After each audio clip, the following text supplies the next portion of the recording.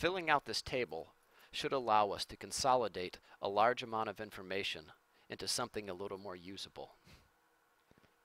Keep in mind the quantum hotel story as we fill this out. You'll be able to draw some parallels along the way.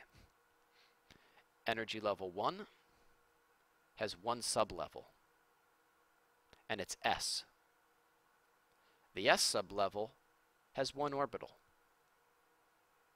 Energy level 2 has two sublevels. It's S and P. And once again, S has one orbital, and P has three orbitals. Energy level 3 has three sublevels. They're S, P, and D. S has one orbital, P has three orbitals, and D has five orbitals. Energy level 4 has four sublevels.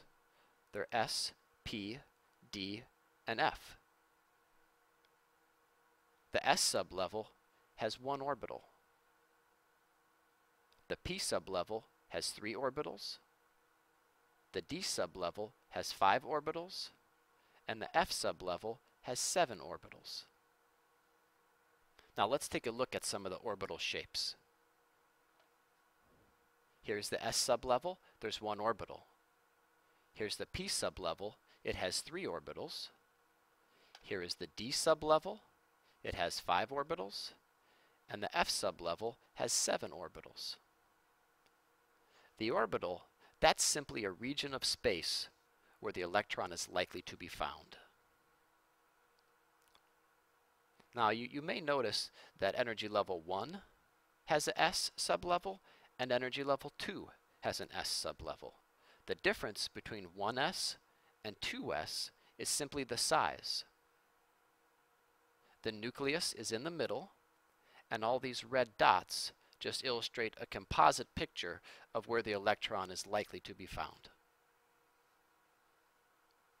We should also point out that these p orbitals exist on top of one another. They're superimposed on top of one another. So the nucleus would be in the middle, and the three p orbitals would overlap. So these shapes should give you a good idea of what the orbitals look like.